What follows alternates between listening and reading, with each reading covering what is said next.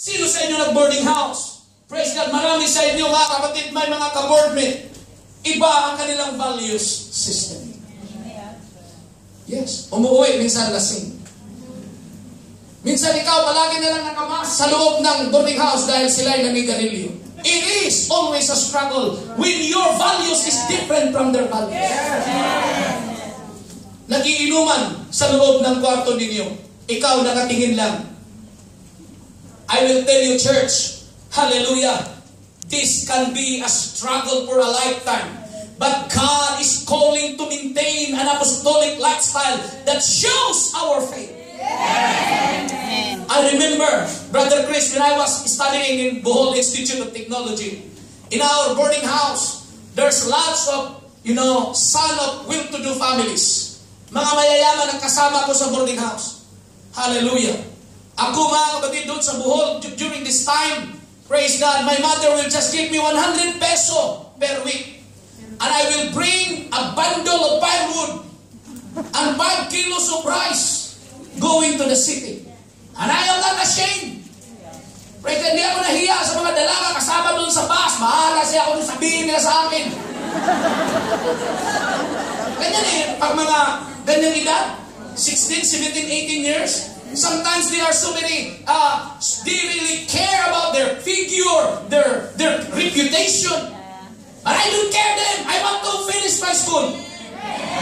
Because my parents are just, praise God, poor families. So I bring bundle of firewood, 100 peso a week. What can I buy during 1991, 92, 93? Praise God, 94. In the amount of money. I buy egg, quick chow noodles, daing, dried fish. That is why at the age of 26, I have already a high blood pressure.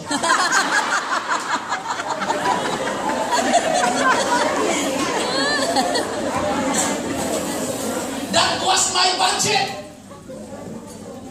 And the dormitory where I stay is a restaurant. A big restaurant, well-known restaurant during that time. So in order for me to have a free soup, praise God, I will help them to wash dishes. I don't care, I help wash dishes. I help serve, praise God, in the restaurant. I help to clean the tables during my free time. And the owner of the restaurant told me, Power, they call me Power. The reason they call me Power, because all their homeworks, I do all the homeworks. Wow. Because they are rich guy. They are taking marijuana in the they're already kung sa bangag, sira na mga kapatid.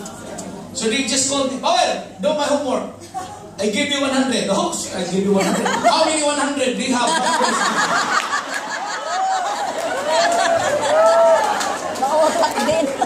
So the owner of the dormitory told me, Power, don't cook your food. You can just get at the restaurant. I said, this is cool. Because this saw my lifestyle. He can differentiate their lifestyle and my lifestyle. I pray. When they drink hard drinks, I don't sit down with their groups. One time, in order to show my faith, they test me. If I am really strong in my faith and belief. They are all already drunk. Their eyes are so red already. Okay, drink. With a tanduay with lime or something like that. Praise God. Sweet to sila mga